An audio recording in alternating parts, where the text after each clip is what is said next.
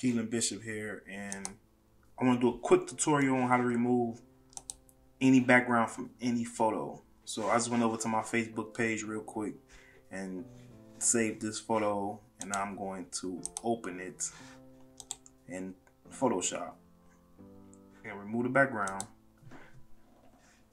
So open it in photo.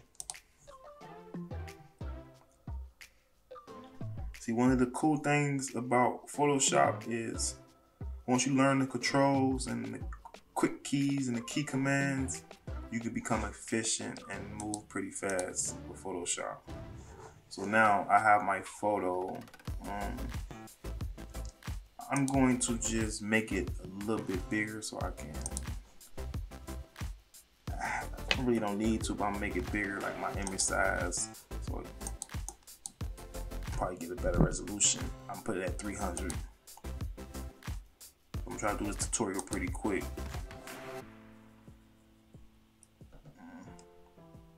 Now it's kind of big, so I'm gonna zoom out. Control 0 is what I just hit, or Command 0. That's how you zoom to normal. Or you can hit Control minus to zoom out, or Control plus to zoom in.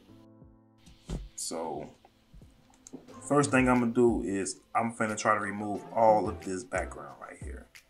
So hopefully, one thing that's so cool about Photoshop, it got some type of technology where it can generate it for you. Sometimes it works, sometimes it don't. So I'm gonna go up here to select, and I'm gonna click subject and see how good they do for me. Ooh, it did pretty okay. So I'm gonna show you where it didn't. You see all this right here? It didn't grab that. Let me see. If you hold the space down, it turns to a hand. And if you hold it, and you can move the picture around while holding the space.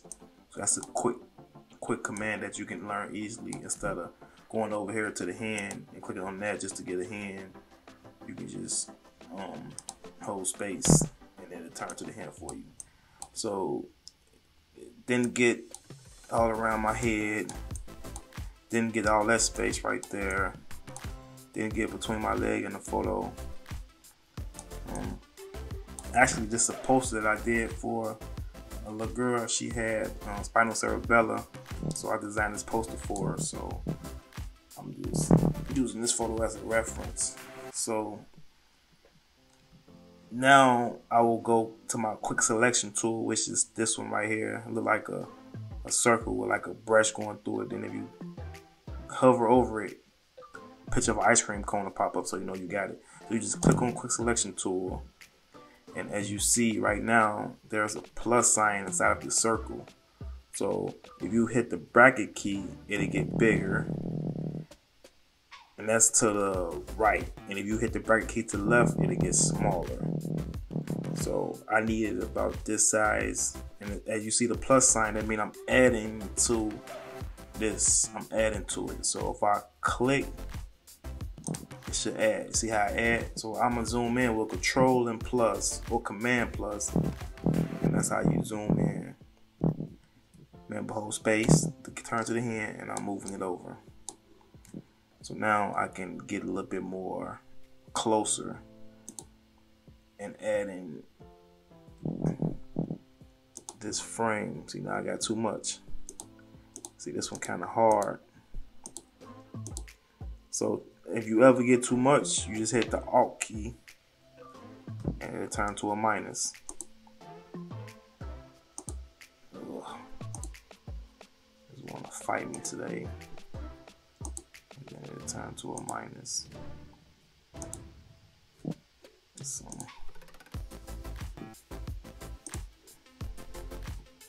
plus, I want all this. I want all this. I want all this. I want all that. I want all that. You can hold it. You don't have to keep clicking, as long as you know which parts you want. And if you ever get too much, just hit the Alt key and turn to a minus, then click, and it should fix it for you. I want all this. I want all this black. A little too much, hit the Alt key and then subtract. So I want all this, I want this, I want that, that. Usually it do a good job for me automatically, but I guess the quality of this picture, I don't know if it's because it's a screenshot from a video or what, but that's might be the main reason why it didn't do it automatically for me. So I want all this. I want this. I don't want this little part right here, so I'm gonna hit the Alt key and erase that part. I want this black. I want my shoe in it, so I'm gonna add my shoe. Why is it doing me like this? Usually it don't.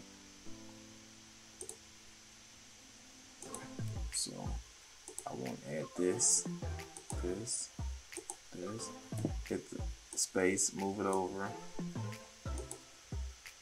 I'm gonna hit Control and 0 just to see how much I got left to do.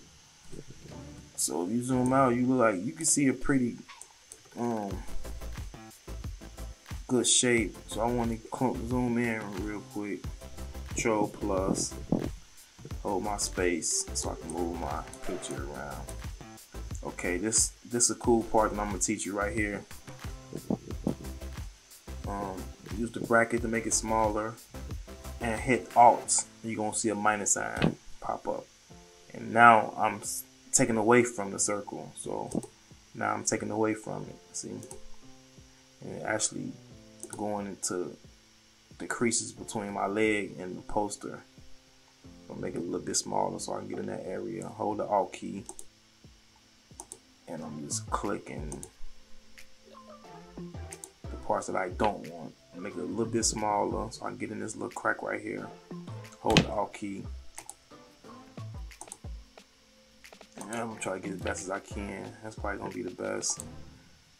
I could probably get a little bit more tedious and zoom in more and try to get all this little space, but once I zoom out, you really ain't gonna be able to tell unless you're just a super person looking for mistakes.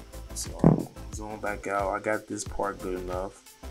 I want to get between my arm and my hand, so I'm gonna zoom in right here. I hit Control plus, and I want to subtract this because I don't want that in the picture. So I hit the Alt. Make this bigger by hitting just the right bracket. Hit the Alt key, turn to a minus, and just hold.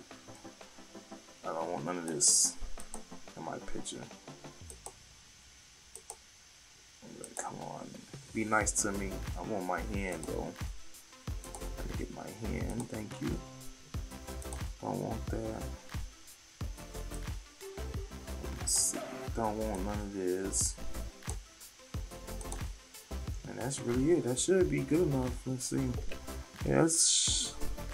I'm gonna look right here in this little circle and see what I got going on. See, it got. So I hold the Alt key and I erase that. And now one click of a button. Control 0. I think above my head is some mistake, so I'm gonna zoom back in where my head at. And I'm gonna erase that with the Alt key and erase this right here. Then I'm gonna fix where my head. Zoom in a little bit more. See, if you zoom in, you can see better. So I'm gonna hit the Alt key and fix where my dreads at. I don't need all that right there. Zoom in right above me because that little spot right here. Hit the Alt key. And what's really saving me is because I know my key controls. So it's saving me time. Some pictures you can just hit the subject and it'll be perfect. Like one click and you erase the background. Sometimes you got to do a little tedious job like this. I don't know the specific reason why, but I would guess because this is actually, I think it was a video and I took a screenshot of the video.